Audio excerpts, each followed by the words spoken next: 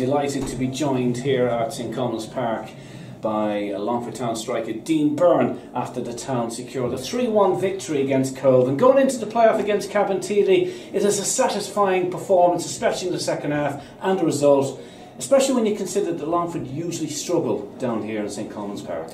Yeah, before the game started, we looked at the weather and we were like, this is going to be tough, regardless of how tough it is to play them themselves. Like, they've always been a tough nut to crack. But we seen the weather and we were like, this is going to be a rotten one. But we dug deep because we knew we had to carry momentum into the playoffs now. And we are missing about 6 or 7 of the lads who would play every week. But the lads that have come in tonight, Adza and Peter and Paulie, they're outstanding tonight, absolutely brilliant. Like, and it just shows the strength and depth we have in this squad.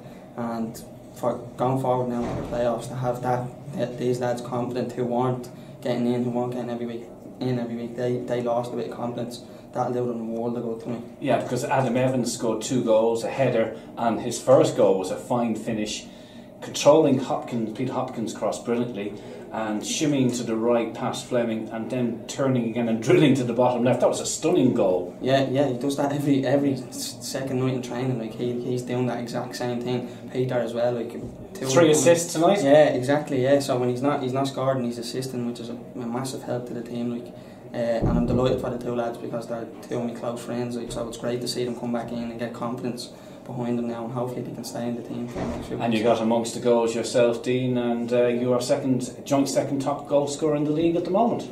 Yeah, well, I said at the start of the season, actually, to the lads, to the management, I said I need to start adding goals to my game. Like, I'm creative enough where I can set up players and get assists. Like, but I wanted goals. I wanted to get my name out there. And I'm absolutely buzzing with the return for myself. Like, I'm not an actual out and out striker, I'm a winger, so that's a good return, I think, for a winger. Like, so it certainly is. And of course, after the disappointment you had last season with the injury, it's great to be here going into the close of season playoffs, being in full fitness for Longford Town. Yeah, like, that knocked me for 6 last season. It was my first full season in the League of Ireland, and to get an injury like that just absolutely knocked me.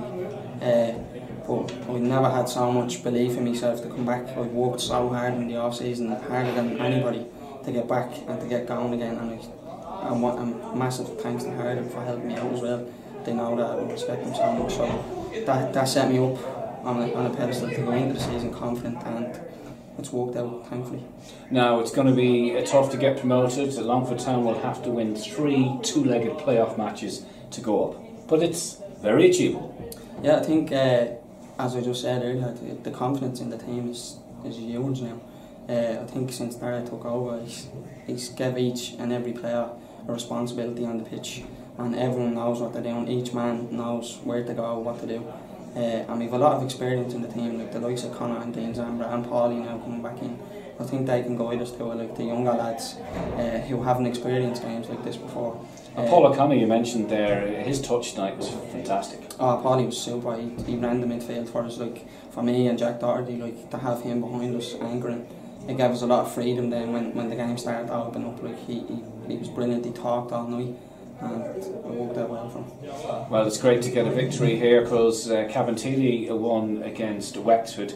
But that means we finished 3rd in the table, only behind Drogheda on goal difference, so they've 1 tie less to play to get promoted. So it's Cabinteely up first, but crucially the results tonight mean that Longford Town have home advantage in the second leg on Friday, October the 11th in the City Calling Stadium. Yeah, well, obviously to beat Drogheda 3 times and still finish behind them, it's a bit annoying. But even if only on goal difference. Yeah, even on goal difference. But yeah, no, we'll look forward to the games. Like, it probably works out better for us because we're not having a 3-week break from games. Like, so we'll have a week off next week and from games, like, but we'll prepare properly. We have 2 weeks now to prepare for the game, and we go into Cobh and we try and win it.